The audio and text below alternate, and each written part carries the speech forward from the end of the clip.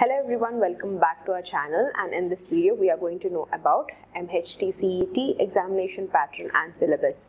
In order for having a convenient and a productive preparation, candidates should be well aware about how this examination is conducted by the marking scheme as well as various other topics that you have to consider for preparation. This will make your preparation much easier and you would be staying organized itself.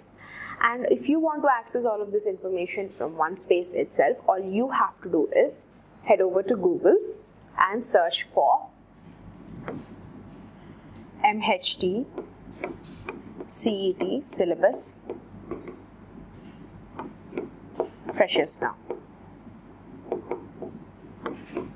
So as you search, you can see the first link itself is from exams.freshersnow.com.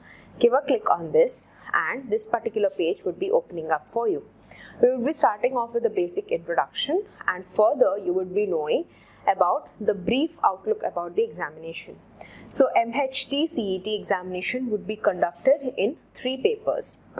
So that is as follows: paper 1 mathematics, paper 2 physics and chemistry, and paper 3 biology, botany and zoology. And it consists of 3 question papers which would be of multiple choice questions. Each paper would be for 100 marks, and if you want to know an in-depth insight about this examination pattern, we would be now heading forward for the overview. So this is a state level examination from the state of Maharashtra, and here you have the full form of this examination, Maharashtra Common Entrance Test, and here you have the official website. So in case if you want to cross-check any of the information regarding this, or you can always head over or access this official website. The examination is going to be through offline mode itself. Now before I head over to the main details, I would like to request you all to please join our Telegram channel, because through Telegram you are going to get all of the updated information regarding the entrance exams. Also subscribe to our channel by clicking on the subscribe button below, so that you would be always in alignment with us for knowing about how you can easily and conveniently have your preparation for all of the entrance exam to whichever you are preparing for. Next, we are going to know the examination pattern, which would be as follows. Through this, you would not only have an insight as to how the exam is designed, but also you would know the marking scheme for each of the section.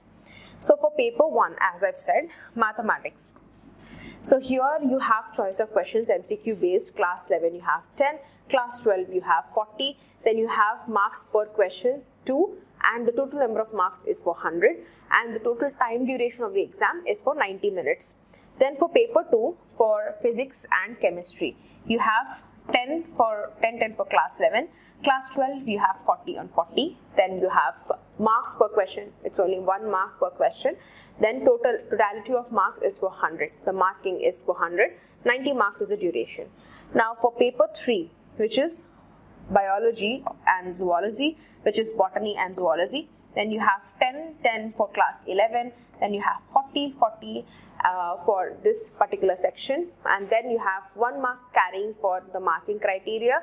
100 in total. 90 minutes is the time duration. So as you can see, for class 11 and class 12, it is given separately. For each of the section, for marking criteria for the questions are given here. Then the marking scheme is for 100. The total time duration for each of the subject is given for 90.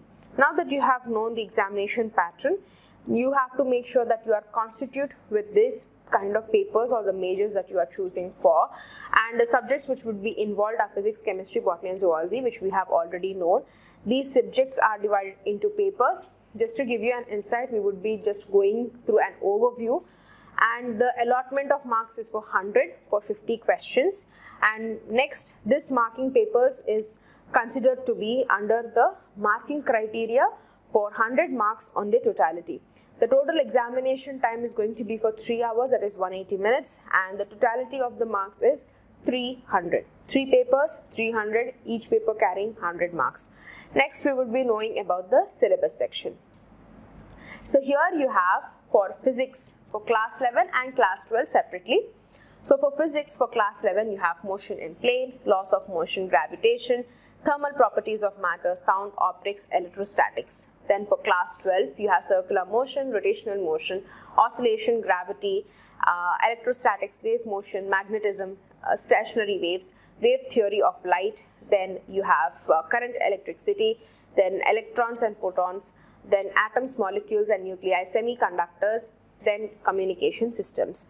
For chemistry, likewise again, class 11 and class 12 separately is given. Basics concepts of chemistry for class 11, then structures of atom, chemical bonding, redox reactions, then you have elements of group 1 and group 2, stages of matter, hydrocarbons, and then basic principles of organic chemistry. Now for class 12, you have group elements, their groups and families, then general principles and processes of isolation, electrochemistry, then as I've mentioned the group elements, chemical kinematics, then you have derivations, then organic compounds, alcohols, then chemistry in everyday life, biomolecules, carbohydrates. Then you have, next section is for mathematics. Class 11, you have topics like trigonometry, straight lines, circle, measurement of dispersion, probability, complex numbers, permutation and combinations, function, limits and continuity. And then for class 12, you have mathematical logical statements, matrices, pair of straight lines, circle, line, conics, and then vectors, three-dimensional geometry, plane, linear programming problems, continuity, applications of derivatives, integration, differentiation, applications of definite integral, differential equations, probability distribution, statistics, and then you have trials and binomial distribution. Next for botany, class 11, you have diversity in organisms, biochemistry of cell, plant-water relations and mineral nutrition, plant growth and development. For class 12, you have topics like genetic basis of inheritance, gene, biotechnology processes, enhancement in food production, microbes in human welfare, respiration, reproduction in plants, organisms and environment. Then for zoology, you have class 11, organization of cells, animal tissues, human nutrition, human respiration, and for class 12, you have origin and evolution of life, chromosomal basics of inheritance, genetic engineering and genomics, human health and diseases, and animal husbandry, circulation, excretion, and control and coordination, human reproduction, organisms, and environment, part 2. So you have to make sure that you are covering out all the fundamentals or the basic concepts for each of the subjects, and apart from this, knowing all the formulae and other basic subtopics which are related to these main topics have or should be considered in your preparation. If you have any other questions regarding this, don't forget to place them in the comment section. Thank you so much for watching, and don't forget to subscribe as well for more informative videos from Freshers Now.